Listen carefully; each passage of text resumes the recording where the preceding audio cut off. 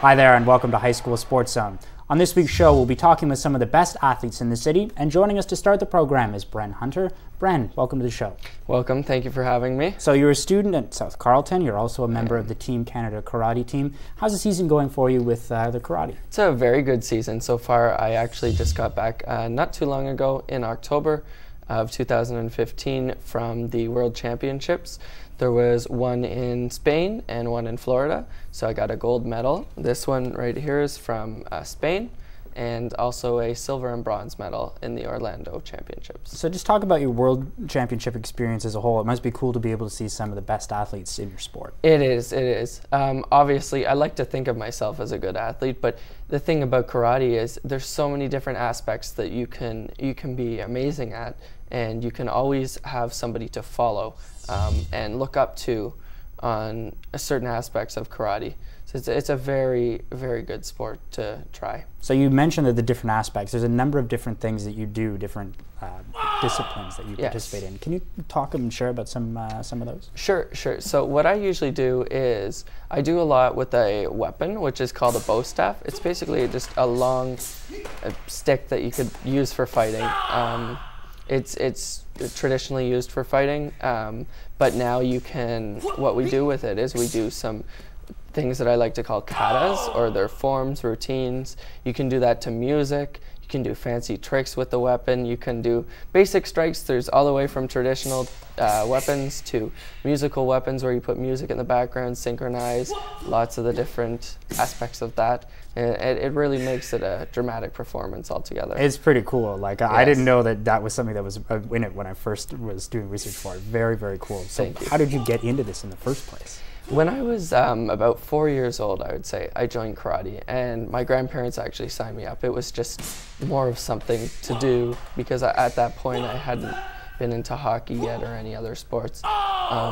So I decided to give it a try. When I was about 5 or 6, I found that it got a little boring because I was a little kid and I didn't know if I liked it for sure.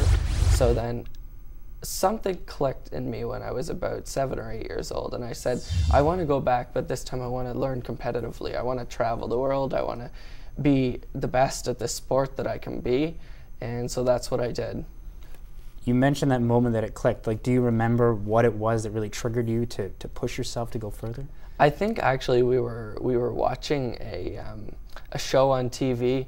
It may have actually been the Olympics or something of that nature, and it was there were people on there. They weren't doing what I do now, but they were doing judo or a similar sport to that, and it just really interested me on what they were doing. So I went and learned that, and then I learned karate is sort of a different discipline than other martial arts. They all sort of have their differences, but altogether it's martial arts as a whole. So what specifically about karate attracted you to that, considering there were other martial arts that you were interested in? I just tried karate again because that's what I started out with. When I was 4 or 5 years old, I started out with that. And when I went back to my club, when I rejoined the program, it was very interesting to join, to see what I was doing before could be done much better, plus more. It was the tricks that really got me into that, and looking at everything that I could do, and it's amazing. You mentioned your club. How do they help you become a better athlete? I think karate isn't just 100% completely about the competing. It's also about the discipline, the motivation, the self-respect, all that, and being a good sport in karate.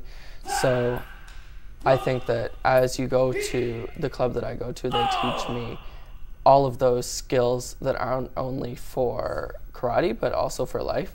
And it's a really good skill to have, the skills to have. So I mentioned off the top that you're a member of Team Canada. How did that opportunity first come up?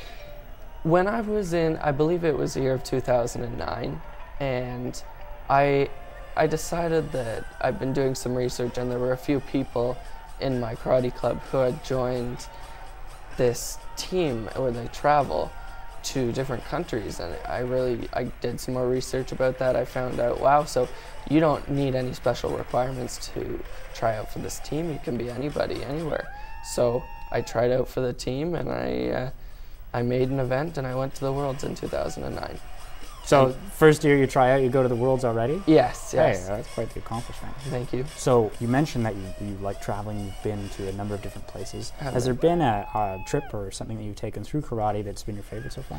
I think all of them are really good. I've been to a lot of, I think some of the favorites are some exotic countries. I've been to Spain, Scotland, Germany, obviously the United States, Greece, England, many more countries. I just want to take a step back to Team Canada for a second. We were talking before and you said that on Team Canada there's people from the age of 10 to 50, and I think that that's really cool and like emblematic of the sport. What's it like being on a team with such a vast age range of people? It's really a great experience. You get to meet people and understand their perspectives and their different ways of karate, I guess, how they present themselves, how they differ and are similar to people of 10-year-old age and 50-year-old age. You get to see, and it doesn't even stop at 50. There are people who I've known who have been in their 60s that go right through that and keep competing worldwide. It's really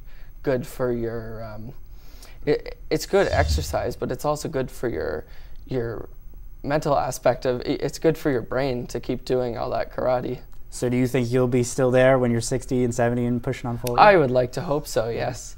Yes. Maybe not as competitively, because I don't know if a 70-year-old will be able to do that. Maybe they can. Well, we will see, I guess. Yeah, exactly. You've mentioned that you're taking a lot of travel, but that must be pretty expensive. How do you, fundraise or do different things to be able to afford to go on so many trips? Well, a common fundraiser that we usually do is we go into grocery stores and we sell raffle tickets. So we go around to stores and retailers first, and we get gift cards from them and put together a big gift basket that we then raffle off at. So all the gifts that are in there have been donated by local stores and retailers, places. So then we raffle that off in grocery stores, and people buy that. That must be a good help too, but you wouldn't be able to do a lot of this without your parents. How are they helpful in getting this? My parents, of course, are the most helpful. They're the ones who are actually paying the real money. Karate is very expensive. If you just want to join non-competitively, it's not that expensive. But when you start going around the world, it's very expensive. My parents have to pay for flights, they have to pay for hotels, they have to pay for transportation, everything, and plus all the karate divisions. So it's a good $10,000 a trip. So with the season, you've had Worlds this year. What are some of the other goals you have for this season and going forward? Going forward, I am in grade 12 now, so I'd like to focus on also university. Getting into business programs is what I'm looking at in the future. But I'd also like to continue my karate at a competitive level. I do 13 to 15 tournaments a year. Maybe it's a very good opportunity, and it's something to always have with me when I need somewhere to go. Karate is like an escape also, so it's a great thing to have. Well, you're a busy guy going all these tournaments, yes. So I appreciate you making some time to come in and chat with us. Oh, thank you very much. That was Bren Hunter, a student at South Carleton, also a member of the Team Canada karate team. And we'll be back after the break here on High School Sports Zone.